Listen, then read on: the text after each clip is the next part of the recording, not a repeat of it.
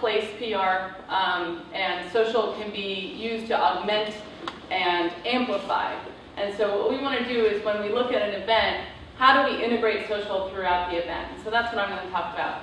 I think the very first thing I want to note, though, and this is from Constant Contact, so it might be a little biased on the email side, but what's important is that none of these are islands. They don't live alone. You can't just have a social media campaign. Or you could, but I don't recommend it.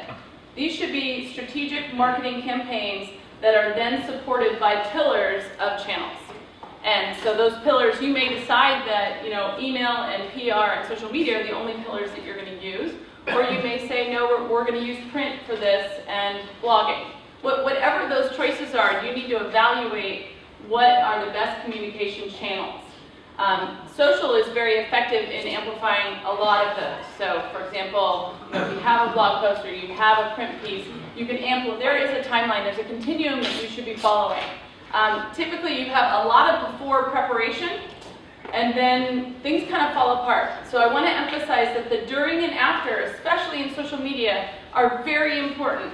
They still have a lot of power and ability to get your message out and to follow up. Hashtags, they are so underused. And the sooner you get a hashtag out, the more people can start following that stream. We have a plethora of hashtags, but make sure that you're really focused so that people don't get confused, because what we want is other people, outsiders, other influencers, to be commandeering that hashtag and using it so that the people who couldn't make it actually can follow along live. Conversations can happen, and you're developing all this content for your program outside of just the content that you've already put out there.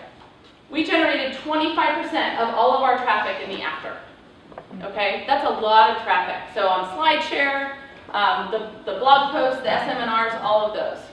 Okay, what happened? So when we were up against the traditional PR, we provided 77% of the traffic. Do the before, plan during, and plan after.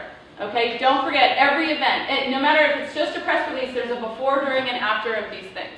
Don't forget.